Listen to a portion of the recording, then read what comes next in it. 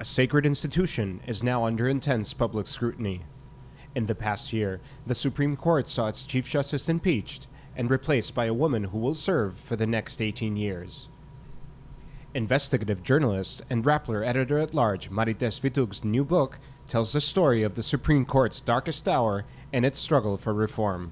It's important that the public is vigilant about the court and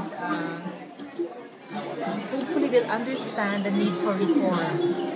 The book reveals a court that bowed to political pressure and refused to accept any criticism of its decisions.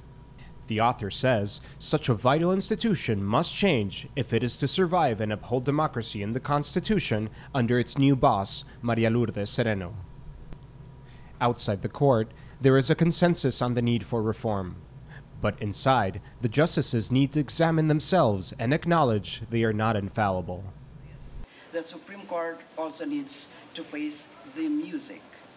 Before any master plan of reform can be orchestrated,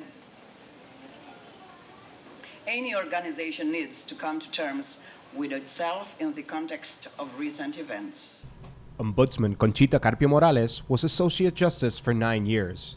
As a former insider in a court locked in secrecy, she talks about the challenges to the court's integrity.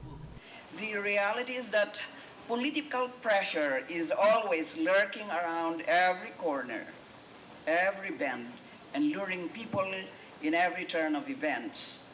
It will always be there, where opportunity or opportunism calls. Politics will always come into play if one will allow it. Hour Before Dawn, a sequel to Vitug's book Shadow of Doubt, opens a rare window into the workings of an institution that has been tarnished but is still admired by many Filipinos. Carlos Santamaria, Rappler, Manila.